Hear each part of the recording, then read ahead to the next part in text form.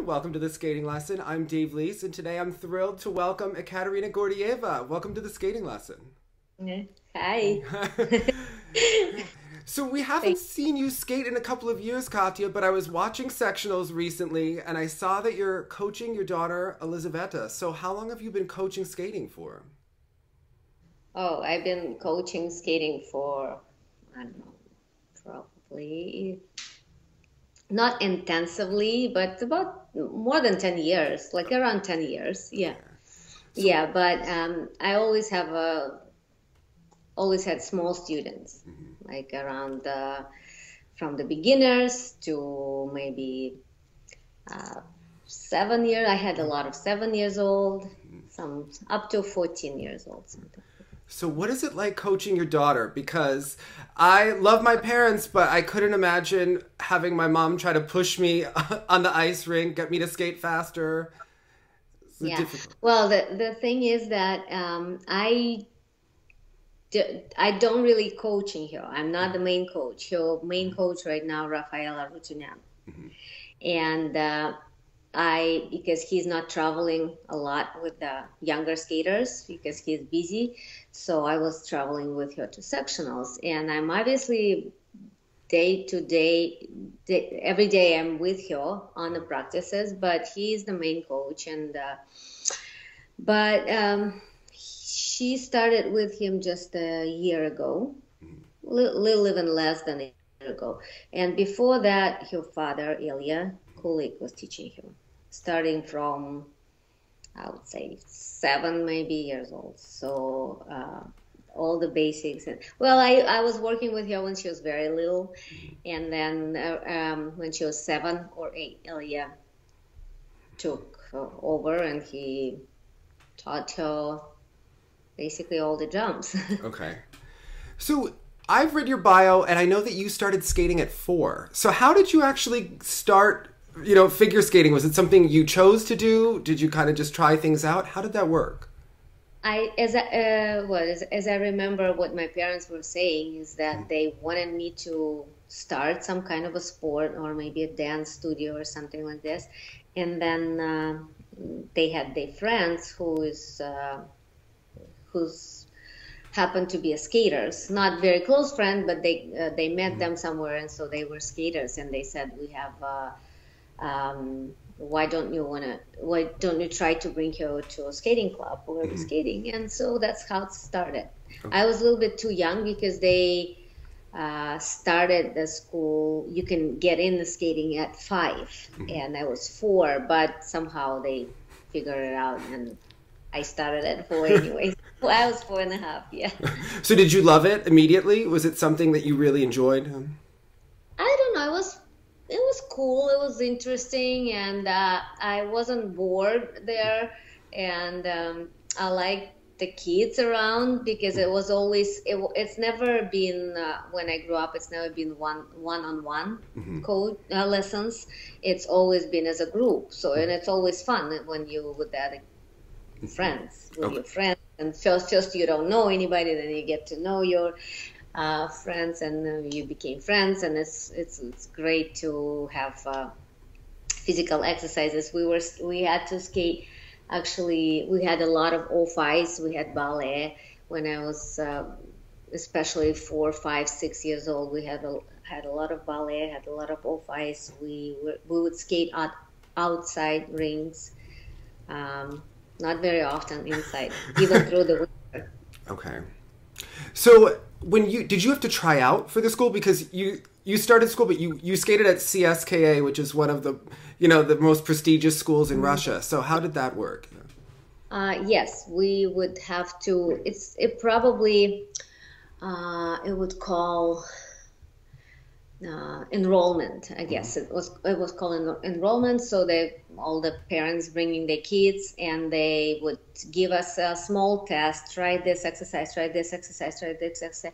And it probably was maybe around 100 kids. I don't know. And then it's ended up maybe a half of it only they take, because they would tell parents right away that this kid is maybe a little bit too tall for skating, or maybe a little bit too big for skating, or she's not as coordinated as it has to be. So they would honestly save some time for our parents, because they tried a different sport. She's going to be too tall for figure skating, so don't you want to try basketball swimming or something?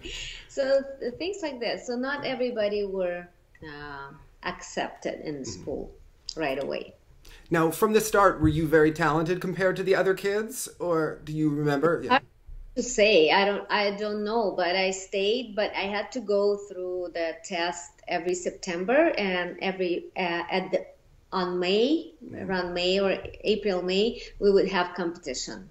And at the competition, they will also, I guess, check the criteria, check what they needed to know, how we were supposed to look, and they would let some kids go, and some kids just maybe wouldn't, like my sister, she tried the same sport, but she wasn't interested, and so she just asked mom to quit it. And your mom, I read your mom worked for the news agency? She was working, yes, it is news, but the news that goes for TV. Okay. That's TACC. That's where TASS. That's where it shows. It's like CNN, NBC. Okay. And your dad was a dancer, so you had good genes. And was your dad performing as you grew up? Yes, as he was traveling all over the world when I grew up, so he wasn't home a lot, and he was a dancer. Yes, starting, I don't know, like I think he's. It's called also actually Army Club. How do you call it? Yeah, I think somehow it was connected with Army Club, but he wasn't with me in the club, obviously. But he was. There was a choir. Okay. The choir with who they were singing Russian songs, and that was very popular. And there was a group of dancers, so they would travel together. Okay, and he was a folk dancer, right? Folk dancer, yes, not a ballet. Okay. Yeah. So I guess at what point did skating become serious? You start as a kid. Was it pretty intense early on, or when did the hours start? Well, sometimes you feel it was intense, but I think up to maybe when I was 10 or 11, I started feeling that it's getting there, getting more intense. And at that point, I had to decide, because my dad wanted me to be a dancer, so he took me to a dancing school, but I didn't like it. To ballet, actually. School for Bolshoi. Yeah. Bolshoi, okay. To go through the test as well, but I think I actually wasn't tall enough. Okay. Maybe so. Anyways, and then at the same time, coach came up to me and asked if I want to try out for pair skating. Okay. I was interested in that, and I like the tryout was actually not like. Right now I can see the tryouts here, and they skate together right away. We didn't even skate together. We didn't even touch hands. We were just on the same ice, and coach it was two girls and one and Sergei and one boy. And so coach just took me aside and said, okay, come to the practice tomorrow. And did you have triple jumps at that point, or did you? No, just doubles. Yeah. Okay. And so you did figures, you said, but you were telling me that you weren't good at it, so. Not at all. Because I was only 9, 10. I couldn't even concentrate on like how many turns I had to do. Yes, it was very long hours of. Practicing these figures. I liked it, but it was a little bit boring. Yeah. Yeah. Yeah. I wasn't very good at the competition. So when you and Sergei first teamed up, did you start competing early on? Because in the U.S., the teams, start and they start doing jumps, skate together. What was it like, in the Soviet Union? No, we wouldn't even think about competition for first 6 months, for sure. Okay. So I think we teamed up around August or September, and our first competition were May or June. Okay. And it was really like very small competition, not even like sectionals or regionals or anything like this, just very small competition. And then we would train all summer again and would start the season maybe in the fall. So one of hours and hours of, it's a lot of, I think pair skating, it's so much you have to learn. It takes much longer than the skaters. So one of the things that stands out is the speed that you and Sergei had. So how much time was spent on that? Because even when you watch your first Olympics, he's trying to keep up with you during the performance. At the end of the program, you were skating as fast as the beginning of the program.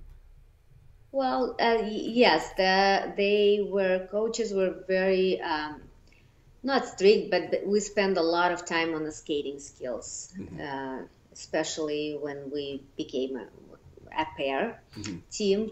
Yeah, we would be working all morning session. We would always have 2 sessions in the morning, about 1.5 hours, and in the evening 1.5 hours, and always morning sessions. Sometimes it's full 1.5 hours, only stroking and step sequences, and learning how to be exactly parallel, how to track each other when you're skating and stuff. And did you like pair skating early on? Was it exciting, or is it? I liked it right away. I don't know why, but it was really, really exciting. I think I started skating better right away, even as a single skater when I started pairs. But yeah, it was a little bit harder because it was a lot of concentration, a lot of new stuff you have to try, but it always was exciting. So what was Sergei like when you were young? 'Cause in your book, you said that he didn't like skating that much, or that he maybe didn't like to practice. So he was just normal teenager boy because he was 14, 15 at that time. And yeah, he was into different things in life, not too much into skating, but he liked it. I'm sure he liked it. If he wouldn't, then he wouldn't come to practices. And he was very talented, and he actually was a very good single skater too. So he already had a couple, for sure he had a couple triples, or maybe even 3 triples when he started skating with me. I was really behind. But you were 10. Yeah. I was 11, yes. Yes. But yeah, and at that time 11, it's now 11 and kids already jumping triples. It used to be just doubles. I learned my double axel when I was around 12. Okay. And when did you start trying triples? Because I know you did the triple toe. Did you try triple salto? Yeah, like right away. Also 12, 13 probably. We started working on triples, but didn't put in the program till later. Okay. So your club had so many talented skaters from Irina Rodnina and Marina Cherkasova and Sergei Sakurai. So did you skate with them on the same ice, or would you see them at the rink? I would see them at the rink all the time, and I would go and spend a couple hours just watching they skating, they training. I don't remember Nina training, but I remember Cherkasova Shahrai, Pestova Leonovich, couple more teams, and I always looked up to them, and I really enjoyed watching them when I had time. Sometimes they would allow us on the ice to skate with them a little bit, but they were strong and different speed, obviously, on the ice. So we were able to skate maybe like 15 minutes as price for us if we skate well, So at what point did you start to realize that you and Sergei had talent and that people, thought that you were something special?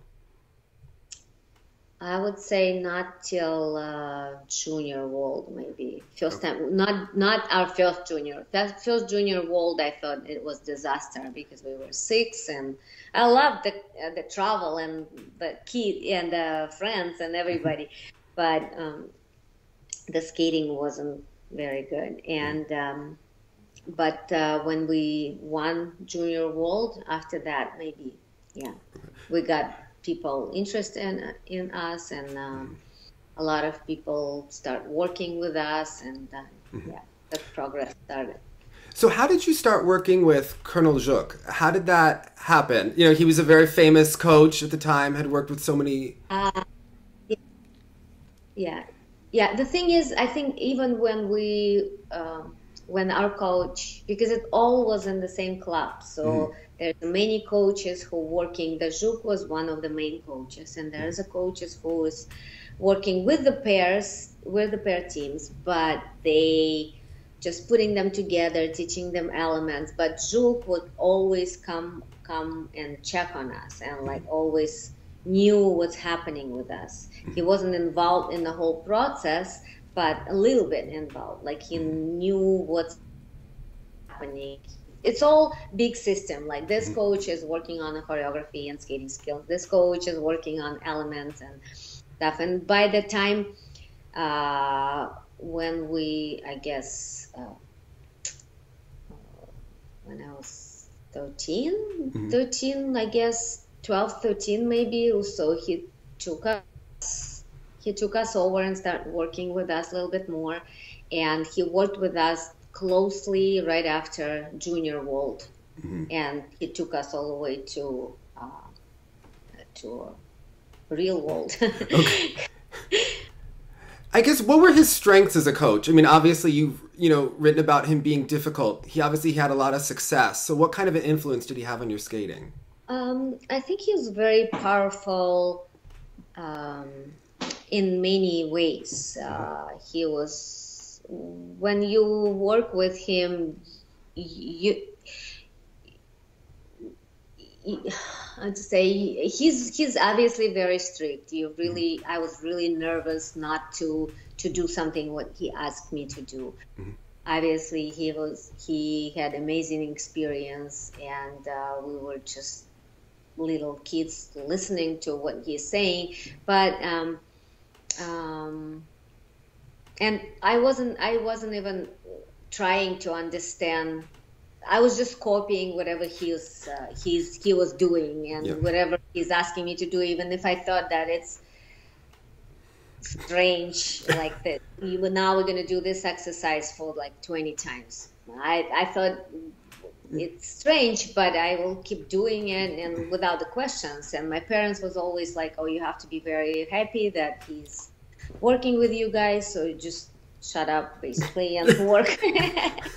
So that's what I did, and I was kind of, I guess, I don't know, I was strong from the, like, strong will or strong, maybe I was able to handle his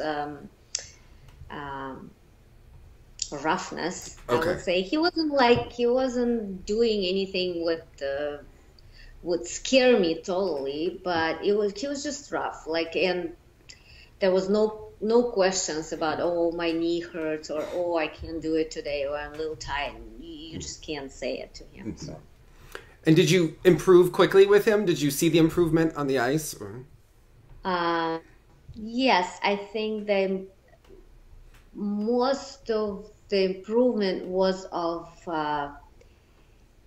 he knew how to put the practice. So, like, for example, it would be a run-throughs, and it only can be clean run-throughs. So the thing is that he would put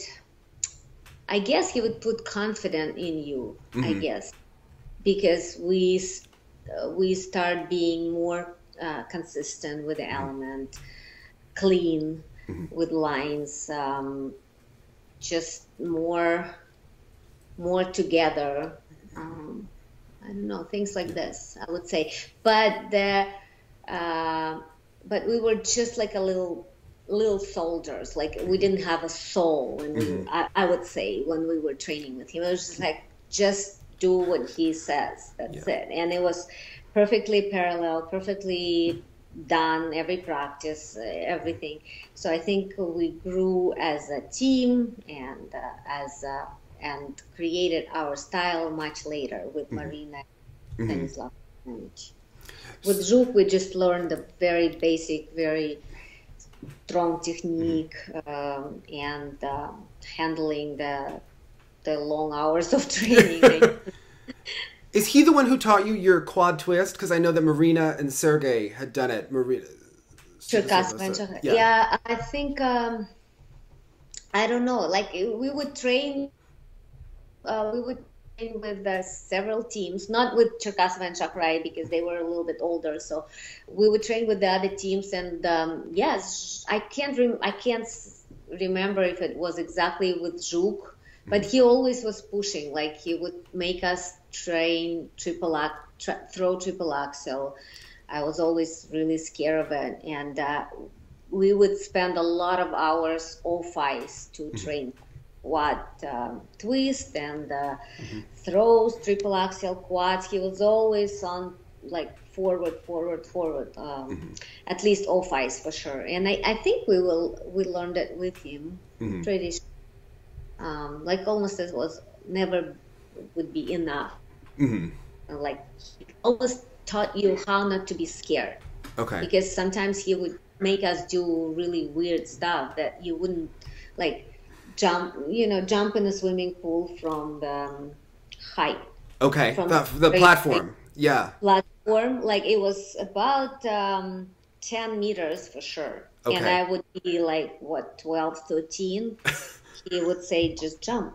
And I couldn't even swim very well. He said, no, you have to jump. So it's like he would teach you how to break yourself, basically. Okay. Break your scares that you're scared of something. And so that's how you get into quads. That's how you get into, like, it has to be some extra step to the higher level to do it, right? Okay. So you can't, if you're scared or if you're trying to save yourself, you're not for the sport, not for skating anyways.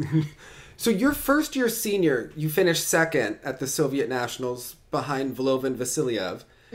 Did you expect to finish that high? Did you have that goal? Did you have any idea that you were that good? Or I don't think so.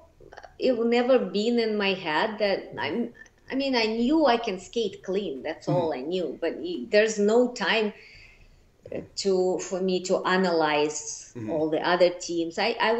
We would be sometimes even at the same place, training at the same place. So I always see them, what they're doing. But for me, they always were older and more experienced teams. So I don't know. I just knew that I had to do it clean, otherwise I'm not going to be happy. That's all. No, it wasn't very difficult for me because we had so many hours of training, so you just go and skate your everyday run through. Now, when you would compete, were you like, did you want to win for yourself, or are you just trying to like not get in trouble, at the end of the day? Yeah. Something between. Okay. Yeah, I did not try to win for sure. I did not try to win till maybe the only thing when I was thinking of winning would be Lillehammer 94. Okay. But before that, it was just like going without thinking that, okay, now it's Olympic Games and we want to win. No, I just knew that I have to skate clean and that's it. And then up to judges. So you talk about run-throughs. Now, some Russian skaters didn't used to do full run-throughs. Would you do full run-throughs of your program every day? Yes, sometimes 2 back-to-back. Okay, it looked like that, yes. Yeah, like he had always, our coach always had a system, I guess like any coach right now. So when you have to do the run-throughs, when you can take some part of your program. But yeah, we pretty much had a lot of run-throughs, yes. Now, your first year at the World Championships, you wound up winning. So was that a shock, or did you even think? Yeah, that was a shock. Okay. The first World Championship I did not expect it for sure. Okay. And did the other team skate well, Vlhova and Vasilyev, or was it? I don't remember. She never allowed us to watch. Okay. I only saw them on the practice, and they were very good. Yeah. So how did your life change once you become world champion? You're 14. That's very young. I mean, did you comprehend it? I mean, is there? I felt it a little bit with my school, in the school with my school friends, just because when I came back to school, everybody were a little bit. They knew that we did that because we had a sports school. Everybody were athletes. Okay. So everybody knew what happening, and the teachers also were proud of us, proud of me. I don't know, my parents too, a little bit. I felt it, but I don't know if it did a very big change in my life at that point. Just probably with friends a little bit and with the atmosphere in the school, maybe, I would say. So who were your classmates? Because I was watching the Red Army documentary about hockey, and they were, training at your school, the national team hockey players. So who is in your class? Are there very famous athletes that you went to school with? Yes, Pavel Bure, the hockey player. So I was in the school with him. I mean, in the class with him. So there was a whole team of soccer players, but I'm not too much into soccer, so I don't remember. But yes, he was one of the other famous athletes. I can't. There was swimmers, there was gymnasts, but I can't say any other name except Pavel. And his brother, who you skated with. And his brother was on the same school, but like 3 years, I think, younger. Yes. So Tarasov had trained at the school. Was Tatiana there as well, working with ice dance? Or? No, she worked at a different club. Okay. And I never saw Tarasov. Okay. Also. Was he in army? I don't even know. He was, but something happened. My time was quick enough. Okay. My time was quick enough, so I can't say what happened. Yeah. And I knew that Tarasov was teaching in a different club. Okay. So at what point did you meet Marina Zoueva? And when she was in school for a choreographer? Is that how you met? Yeah. Yes, that's how we met her. So she just came and started working with us just slowly. We probably were her first students, I would say. She was maybe 23, something like this. I don't even remember. I remember she was very, very young, and I didn't even know that she was a dancer. Later on, I found out. But we needed a choreographer on daily basis, just work with us with the programs and work on our ballet technique, just the off-ice. And so she worked with us a lot, involved every day. And she was in school at the same time. It calls Gitis, I think. I know how to translate, but it's like Juilliard or ballet, yeah, more like arts and maybe even management of. It's a big school, famous college. Yes. Okay. So she at the college at the same time, so she probably was no more than 23.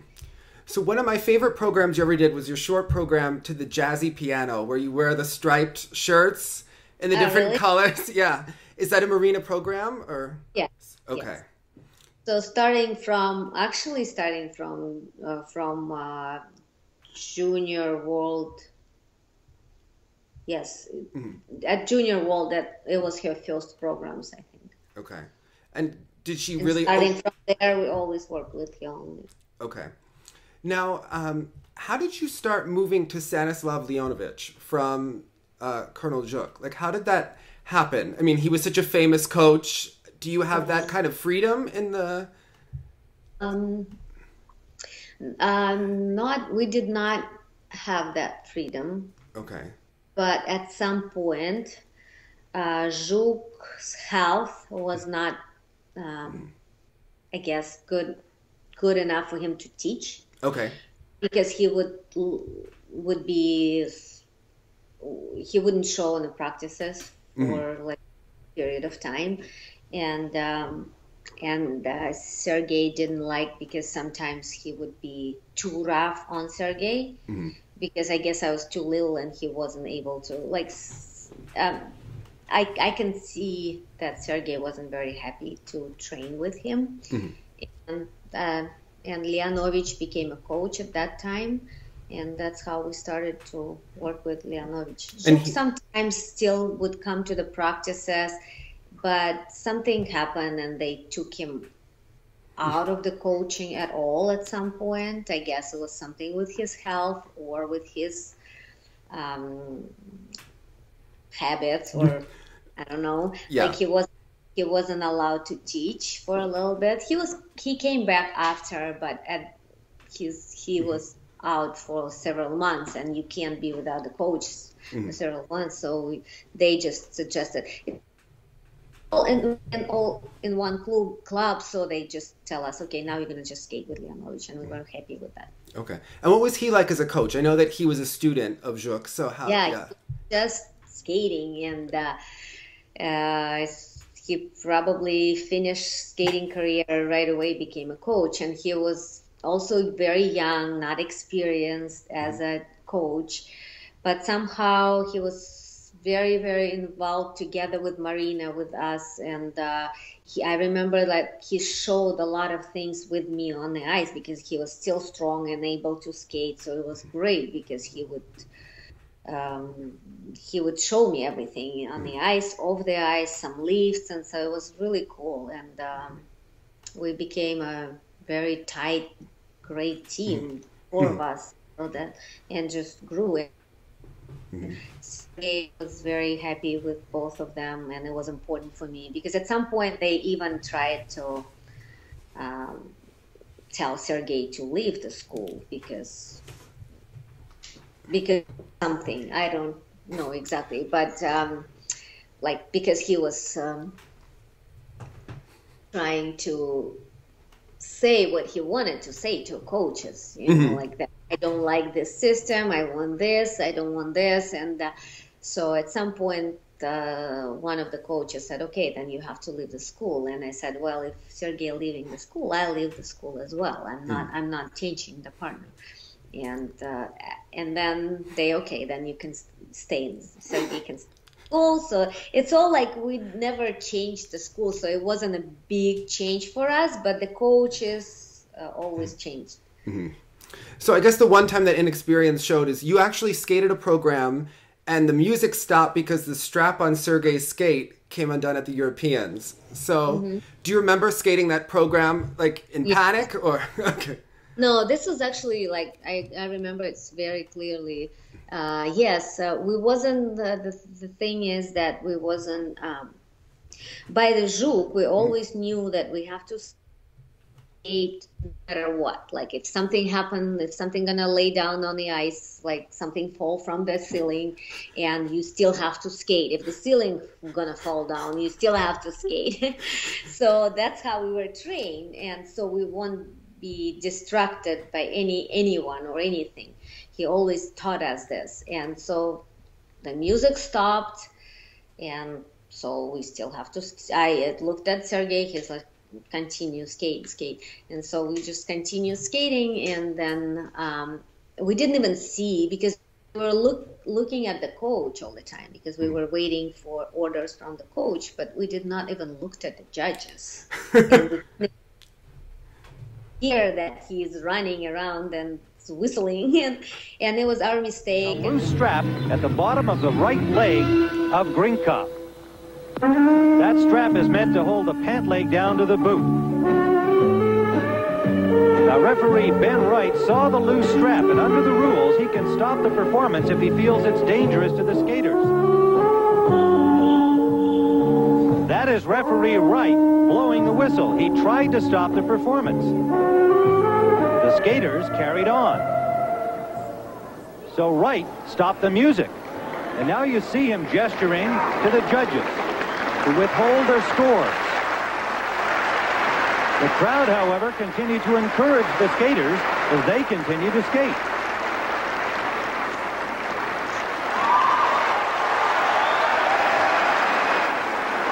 Gordeeva and Grinkov continued the entire program.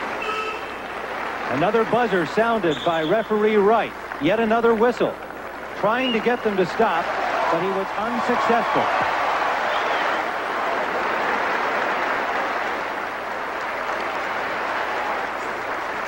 The American referee all but jumped over the boards to try and get Gordeeva and Grinkov to stop. But the crowd would have none of it.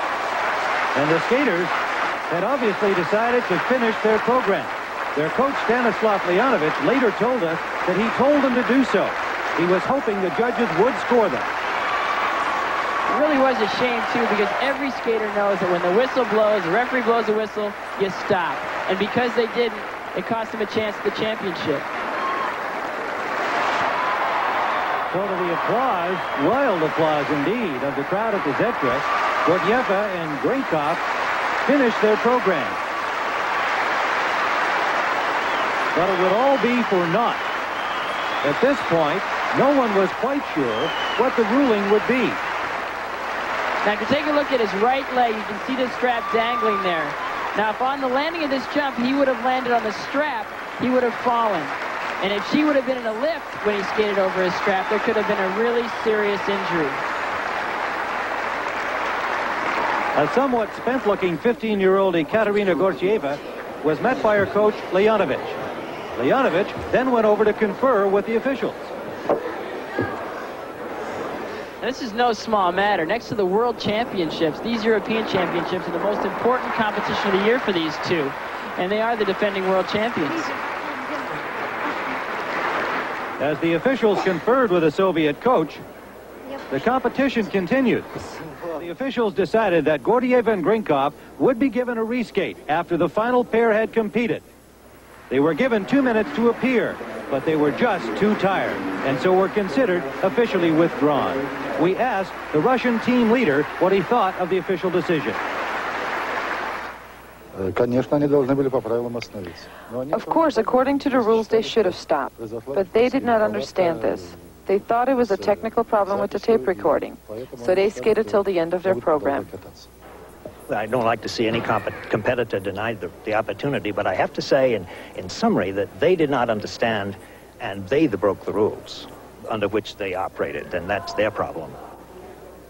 And it was our mistake and our coach mistake that he did not explain the rules, and we didn't read the rules, that if the referee stops you, then you have to stop. But we keep looking at the coach, and coach didn't say anything. He was just standing like this. He was, I guess, also not experienced or never had experience like that. Mm-hmm. Now, you went on to win the World Championships in Cincinnati for the second year in a row. Now, I guess a lot of Soviet athletes talk about how different it would be to be in the U.S. compared to being in the Soviet Union. Did you even notice that as a kid, like having, the difference in culture? Oh, yeah. I mean, everything was different. Okay. Anywhere overseas, it was different. Okay.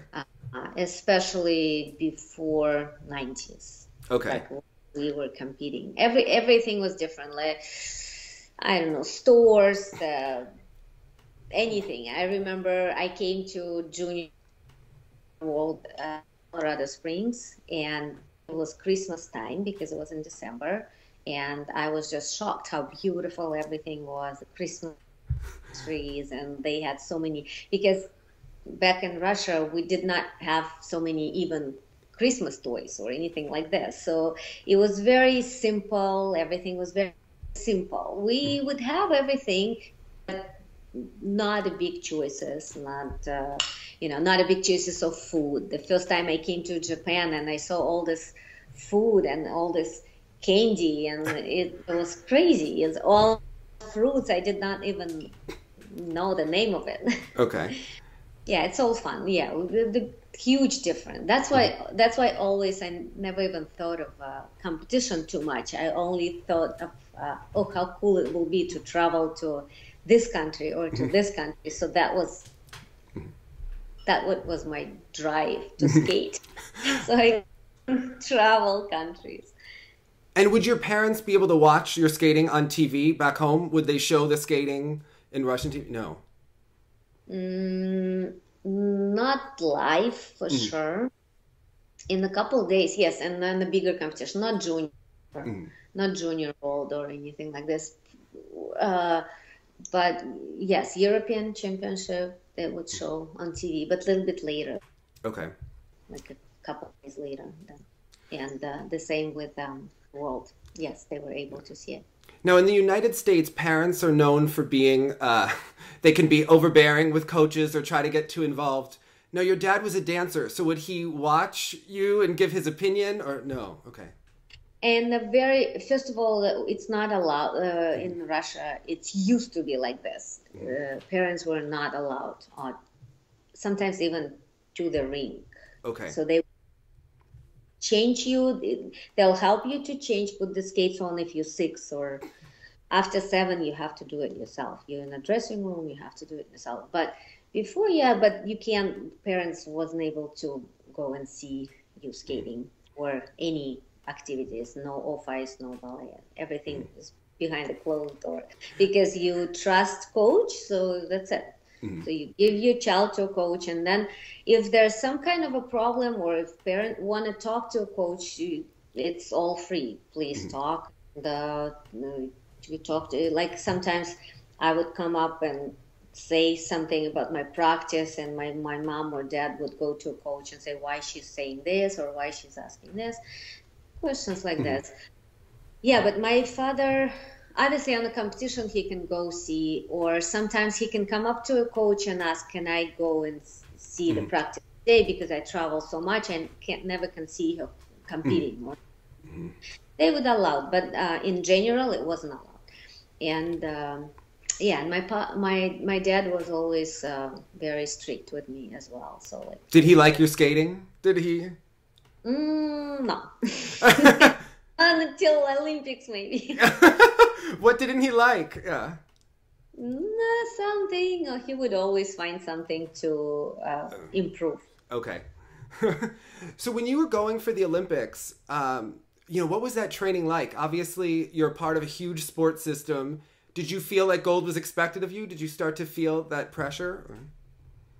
After. Yeah. Probably even in Cincinnati already, the second world, I already start feeling that, okay, I would feel more pressure, obviously, than the first world. Mm-hmm. And as a kid, did you have the dream of being Olympic champion? Like when you started skating, did you look up and think like one day or? No, I just I had my heroes as actually Sergei, Marina and Sergei were my heroes as a pair skater. And I always wanted to be as light as she and like do the lifts as great as even Leonovich, Pestova and Leonovich. I loved how they skate. And but I wanted to be like them, but I never thought of very much of actual medal or actual winning or things like this. Just to skate good. And back good in enough. I will love it. How often did you compete? Because nowadays skaters compete like 7, 8, times in a season. Not that many, no. Well, we started, when was the first time we did Skate Canada? Was probably, the Skate Canada was one of our first Grand Prix. Okay. And then after that, we would always have international competition in Moscow, actually. It's called Moscow News or Moscow Skate, something like this. Okay. It was international. We would have a lot of international skaters, and we would skate there. And then they would do a lot of, not the competition between us, but the run-throughs for federation. Okay. They would do a couple of those a year for federation to see. It was so difficult, almost like competition. Yeah. So, but obviously not 7 or 8. That's national, maybe 1 Grand Prix, national, European, World Championship. Okay.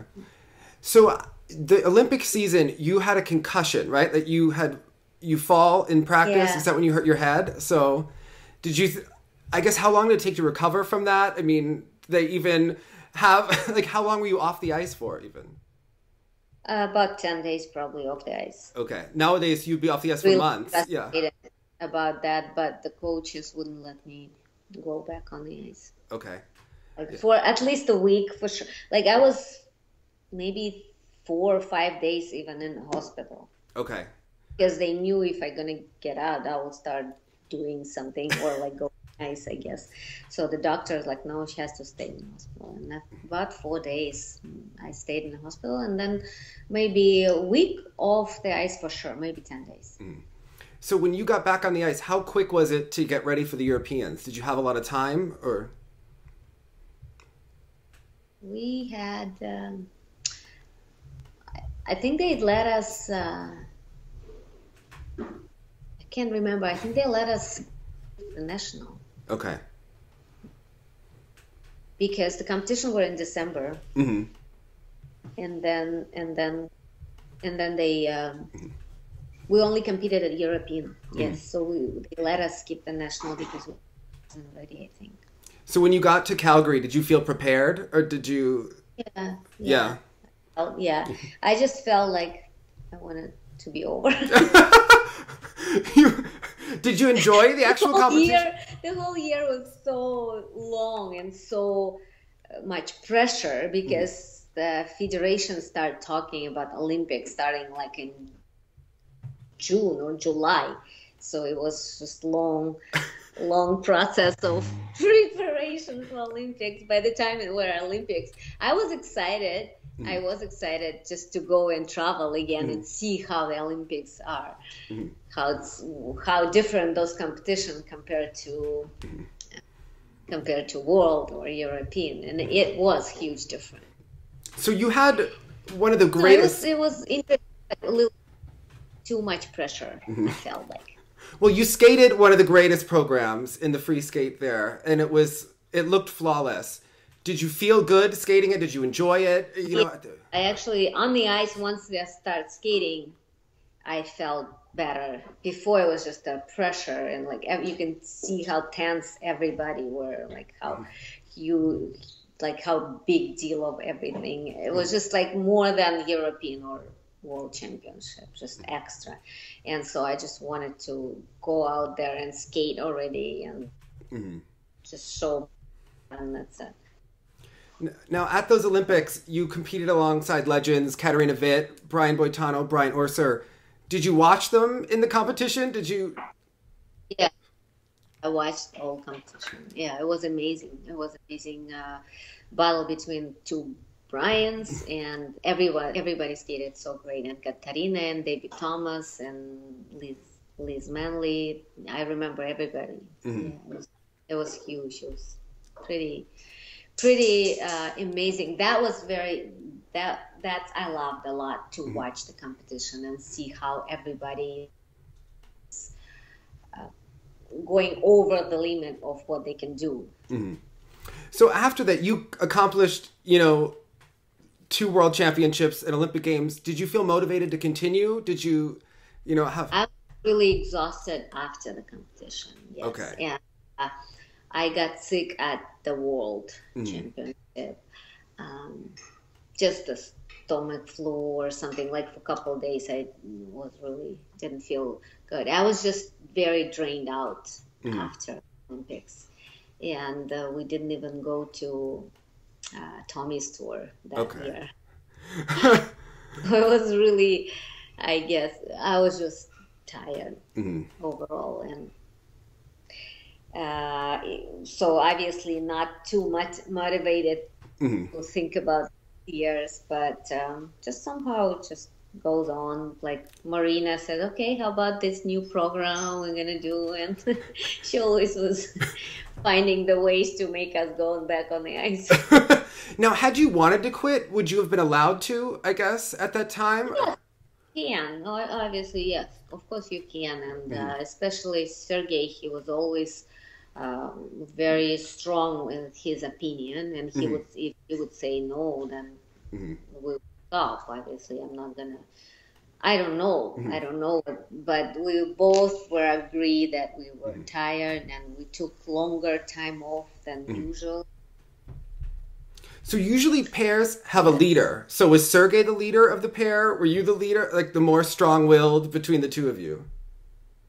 Well, I thought that I am, but honestly, he would always find a way to show that, yes, we will do whatever you want, but without him, I wouldn't do anything. Yeah. I knew he is my strongest side of the. So you fell in love after the Olympics. So did that make the skating more interesting then, as you started competing again? Did that kind of... It was maybe a different side of the skating, and because we were a little bit more involved with each other, it would be a little bit more interesting because we would do things together, off-ice as well, and it's just like a different level of life. Yeah. Okay.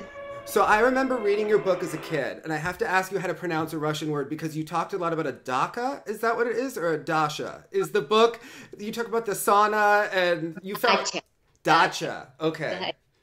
I didn't know if that's why Dasha is named Dasha, if that has... Has nothing to do. Yes, has nothing, no. Yeah, dacha is like a log house, like a lake house. Okay. A couple hours, like an hour away from city. Okay. Everybody, most of the people would have dacha. Okay. Because the city is a city, and then for days off or vacation, people would go. Okay. Did you get, did the government give you gifts if you win as an athlete? Like, when you win gold medals, do you get anything? Like, you're winning a lot for the Soviet Union, so... As a Soviet Union for Calgary, I got $3,000, and I got they would let us buy, because for us and back in Russia to be able to buy the car, because there wasn't enough cars, so you have to pre-order it, right? Stay in line, for example. So we didn't have to pre-order that. They would let us just buy the car if we want. So what kind of car did you get? It's called Volga. Volga? It's called Volga. But because I was 16, I didn't need it. Okay. But I was still allowed to get it. Obviously, my dad got the car. Okay. So then he liked your skating. So that it was good. Yes, after that. So you continued on, and you skated probably just as well at the World Championships the next year as you did at the Olympics. And... Paris.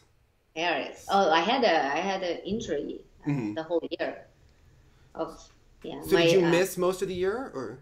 Yeah, we did not. I think we competed maybe at Skate Canada again. Okay. And after this, I can't remember when the injury happened, but it was a stress fracture on my foot, so I wasn't able to.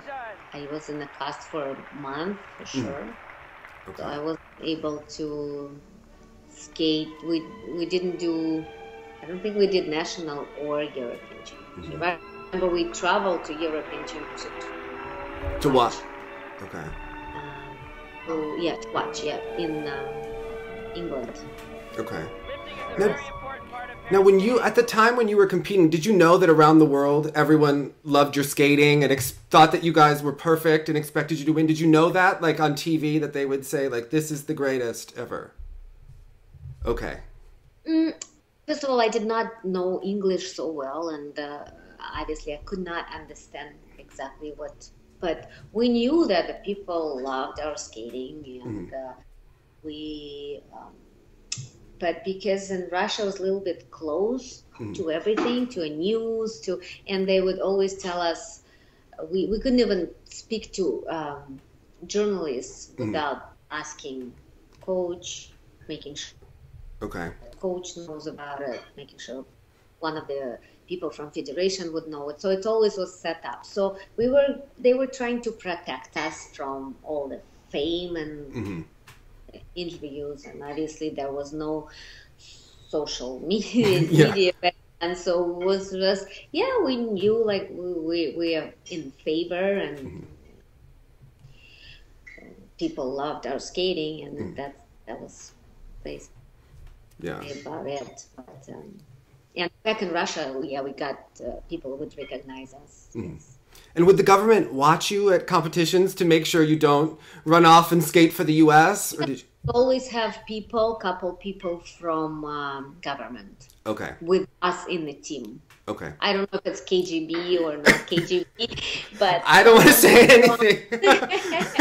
but someone from government would travel. So someone who never have nothing to do with skating would always travel with us, and he was just as a person who just travel with us and making sure everything is right. Yeah. I guess like that. So I know that passports and stuff. So like. So in your book, you wrote about how afterwards for the 1990 season, you know, you started becoming a woman. Sergei had injuries, and you started to, you know, become burned out on the ice. So had you been thinking about winning another Olympics, or did you know at this point this is? No, we did not thought about it. Like, we thought that maybe it's enough for us to skate. We have, Sergei had injury on his shoulder, so the lift was really difficult for him to do. And then it was a little bit the situation with Marina and Stanislav also was a little difficult, because I think they wanted to,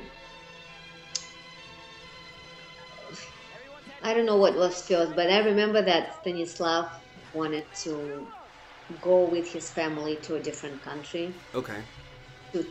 To teach and to live, maybe to move, or maybe he was invited as a coach there to, it was Paris, France, I think. And then the same with Marina as well. So, you know, everybody had families, and so somehow it started to spread away a little bit. So, and then we decided with Sergei that maybe we should either change coach or maybe stop skating. So it was like a kind of a slow down period of time. Yeah. And then finally, when the season came, we decided, okay, we just have to take time off for sure. Or maybe and since it wasn't possibility to take time off back then, you just quit. Yeah. The amateur skating. So we did. Okay. And we decided that we're just going to do, and Tatiana Tarasova, she had an ice theater, like very famous with Torvill and Dean was there theater. So it was really, really cool. And she invited us to see it. And actually, what's funny is that my dad was working at that point with them. With Tarasova? Yeah, because he stopped dancing and he became helping her with the costumes, with the stuff, because he was still involved a lot with theater, and he had a lot of access to a costume and maybe some other organizing. Okay. So he was helping her anyways, and so that's how we became involved in the theater, professional life. So Tatiana is bigger than life. So what is she like to work with, you know, artistically, you know? She just would come to the practice and she would start creating something with us. She was like, oh, we will try this element, we'll try this, because she had a huge experience in pair skating and dance, with dance teams, and we always were close to the rules, to everything. So it was really interesting. How she just made us think differently, try many different lifts, small lift, big lift. We start acting like a little bit more on the ice, and so she did a couple numbers for us, and we did some professional competition at that year, and then we traveled with her theater for a little bit as well. And it also was just very interesting, a little bit tough, because all the time you know what you're doing and why you're doing it, and things like this. You know, when you're in sport, you're just so focused in the result, in the training, and everything is on the schedule. And all of a sudden here a little bit more open. You're not supposed to jump so much, you're not supposed to do this element, you can do whatever you want, you're a little bit more open and free, and that makes you scared, because you think, oh, okay, I don't know if I want this or not. So it's, I think every athlete go through it. But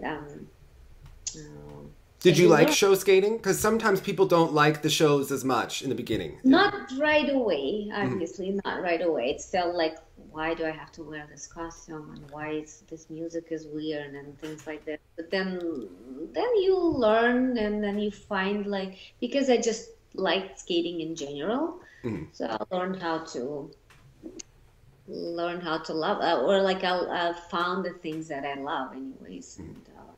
And again, it was involved traveling, so it was great. And we were more about our romantic side with Sergei, so it was better because we had more days off, not so strict, not so tired. So it just happened that we had more time for each other at that point. Now, one of the things I want to ask is, you obviously toured on Stars on Ice and with Christy Yamaguchi for so many years. So did you remember her competing pairs when she skated with Rudy? Like, were you competitors? Yes. So we did pairs actually together for sure. Maybe one more world after that. Yeah. How good was she at pairs? Like, was she? It was amazing how, first of all, it's amazing that she was great as a single skater, and also were able to do a pair skating, and they were jumping in a different direction. They were very, very interesting team. I loved watching them, but mostly for me I was amazed how she can do two disciplines and be great at that. Yeah. One of the most impressive things is you had a daughter, you came back on the ice quickly, and most people don't have a kid and then want to go back to the Olympics. So what possessed you to say, like, I want to do the Olympics again? Because it has to be a lot of stress and expectations when you come back. Yeah, so that's how it's happened. Like I said, that we were planning on not skate anymore, and it was fine. And I remember that I was pregnant and watching the Albertville Olympics, and at that point I understood that I still miss it. Like, I didn't even thought about it, and I was fine. But at the Olympics, when I was watching the Olympics on TV, at that moment I was thinking, I really miss it, and I want to do it again. I want to compete again. A little bit, obviously, we talked about it a little bit, but it wasn't possibility like that at that point. And we had a Stars on Ice contract anyways, and we enjoyed our skating. We enjoyed France. We enjoyed touring. Everything was fine, and but just somehow we started skating more and more, and kind of train more. And even during the Stars on Ice tour, we would stay over longer hours and train, and we got somehow to the pretty good shape. Back we got back in shape. And then at some point, Marina, I think we did Canadian tour, she saw us and she's like, guys, how about you come back to Olympics? I said, how is it possible? And she said, Brian Baitana is thinking about it. And she said, I think he's writing a letter to Federation. He can reinstate. And then somehow, I don't remember when, and then Katarina was thinking, Katarina was thinking about it, and then Torvill and Dean. So, and that became, and we all wrote a letter. We had to write letter to Russian Federation first, and then to ICU. And so somehow it just came all together, and we stayed with that, and it was just more exciting to be able to come back and get back in shape. And not even winning really, but like it was, for us, it was amazing just be back on the ice and back in training routine. And when it's got to, obviously it was up and down too, like sometimes like, oh no, it's not a good idea. How did you get back in shape? Like, did you have to do more off ice? I mean, how did you were in amazing shape in 1994. Yeah, but the thing is, with tour, I think that's where we started really.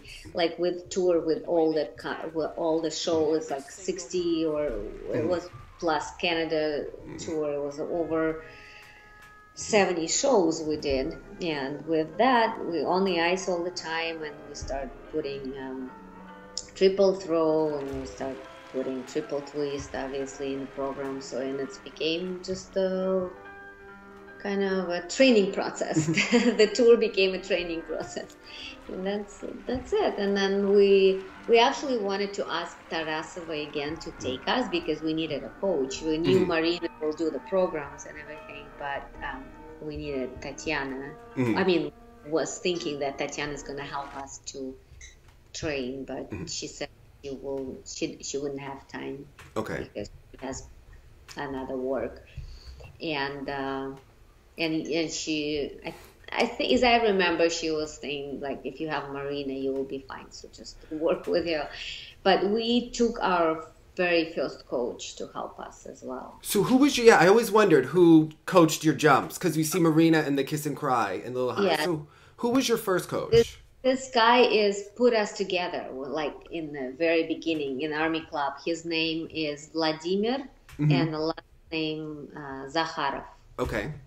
Yes. So we went back to him and because we needed a coach, and can you please take us again? And he said, you guys, you don't need much help, but well, we need your help, we need your guidance. So and so he worked with us and took care of everything. We went to Marina for like almost 3 months first and worked with her on the programs, and we were lucky that my mom was able to travel with us and help with Daria.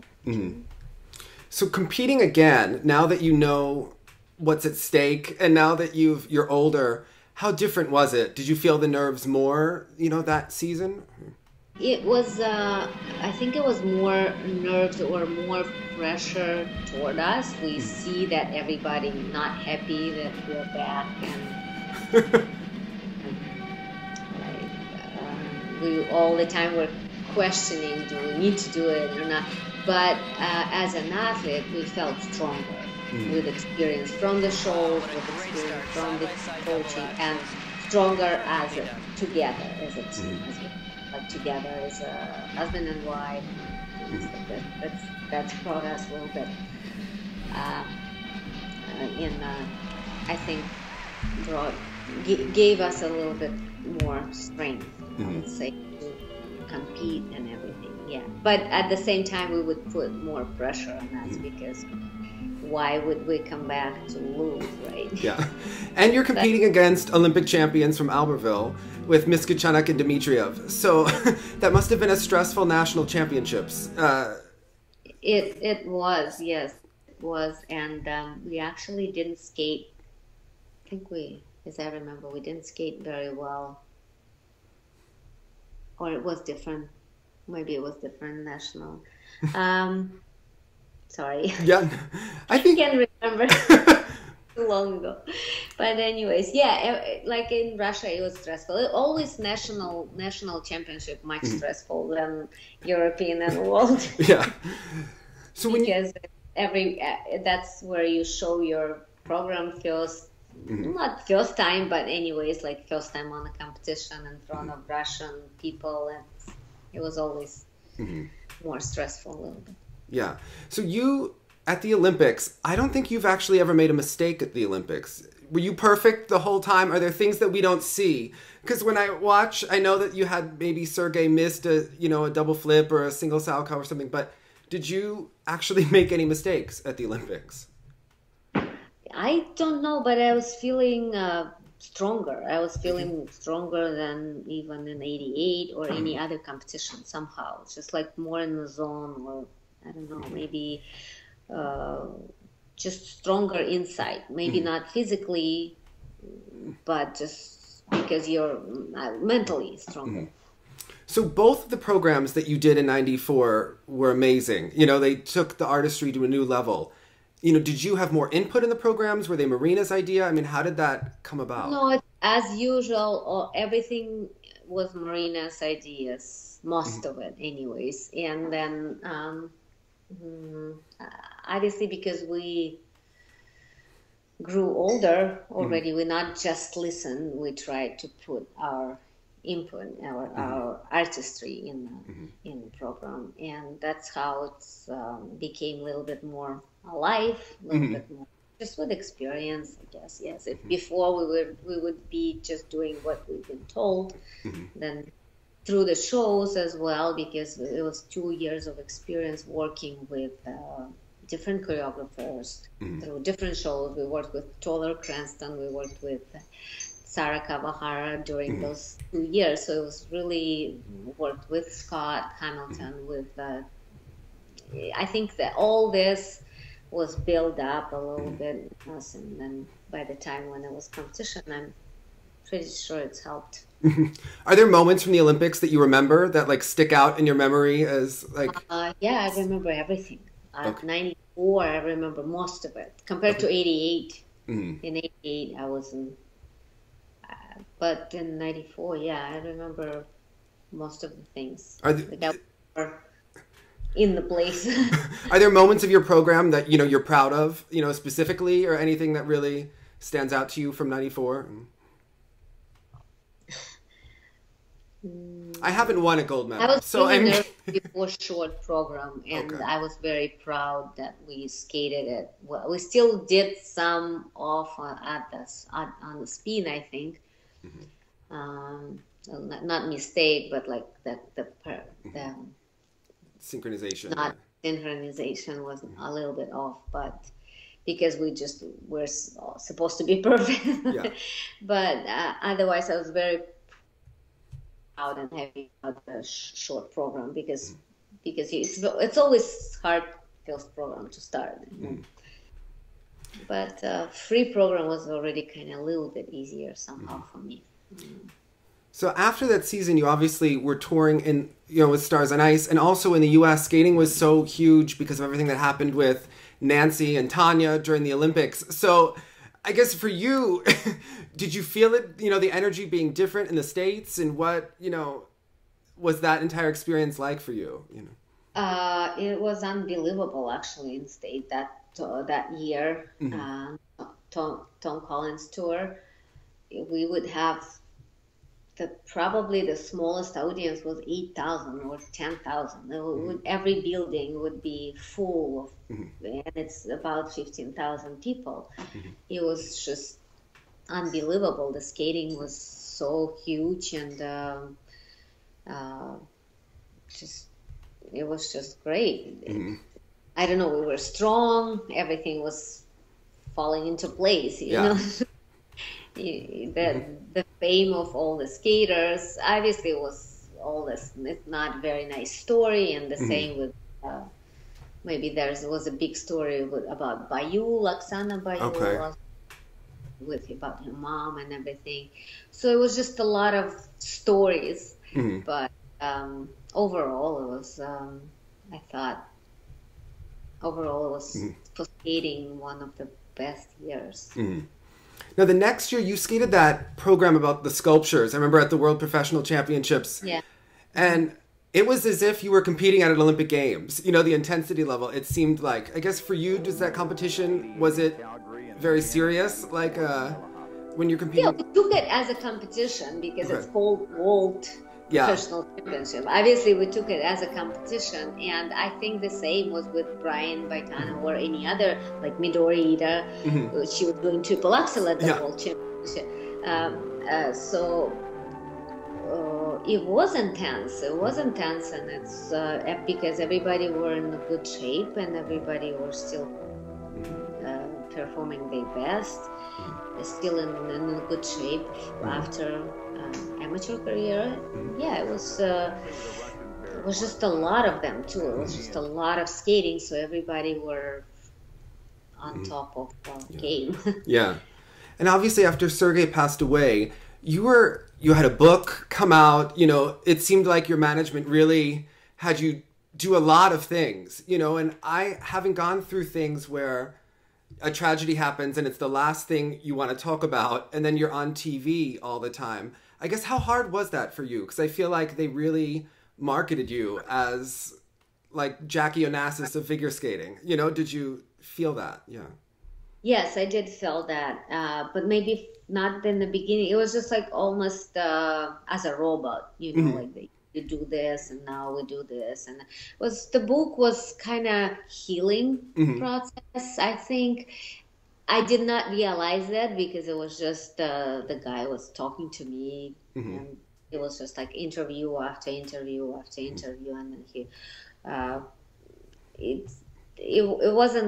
it was difficult for me. I shouldn't say it's not difficult because it was just like memory, everything. But at the same time, I guess it was a healing process because you just keep talking about it and thinking about it, and it somehow helps. But the traveling for the book was tiring, and because everybody wanted to express their feelings, and I understand that everybody wanted to talk to me or something, and you kind of taking it seriously as well. But then I remember that after that year, I was just also very drained out and didn't want to see anybody and had my problems for a little. Yeah, it is not. It just happens, but I wasn't even able to think that I can just say I can't do this anymore. And this. I think at some point my agent understood that maybe it's enough, and they let me rest. I mean, you're a girl from Russia. Did you even know who Oprah was before you met her? I mean, I've heard. Yes. No, my agency explained to me everything what's happening. And, So one of the biggest memories of your career is obviously you skated a tribute to Sergei. Your first solo performance, you said, since you were 11. So I guess how much time did you even have to prepare? And now you're skating alone. I mean, what was that moment like? Was it healing? Was it? It was hard, stressful and hard. But that's the only way I could have expressed and thought to people, or mostly that was probably for me because I was just busy and training and back to what I used to do anyways. I used to be on the ice and skate, but and be around my friends who I was just skated with a couple months ago. But yeah, it's just like everything a little bit in foggy. Yeah. But skating definitely helped. It was difficult, but at the same time, you're doing something, what you used to do physically, and just help. It's mentally helped me just to do something. So you've skated so many years as a professional, and it seems like it has just kept going and going. I guess, how long had you planned on skating? Did you think like, I'll skate tour for a couple of years? I mean, are you still performing now? What is, your... Yeah, we're talking right now, and I thought, oh my God, I live too long.